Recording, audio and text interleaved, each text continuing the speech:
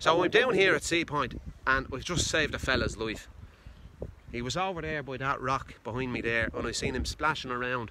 It was like a flounder on a hook, so he was. I could see he was in trouble. So I jumped in and I gave him a clatter. You have to knock them out, you see, otherwise they grab onto you and they pull you under and then you're both done for. I'm a trained lifeguard, like. So I jumped in and I gave him a fucking dig, but I didn't hit him hard enough. I burst his nose, like there was blood everywhere. It was like fucking jaws in there. But I didn't hit him hard enough. He didn't go down. And he turns around, he grabs me around the neck like that. He says, "Get off me, you lunatic." I says, "Go floppy, you cunt, or I'll put you under and you'll stay under." And everybody here out on the shore, they're all fucking shouting and going, "Get off him, you lunatic. Get off him." I says, "I'm trying to save his fucking life, you pricks." Anyway, we shook hands when the ambulance came. We said, "You gave as good as you got, fair play to you." He says, "I was just doing the butterfly stroke." He says, "You're wearing your hole."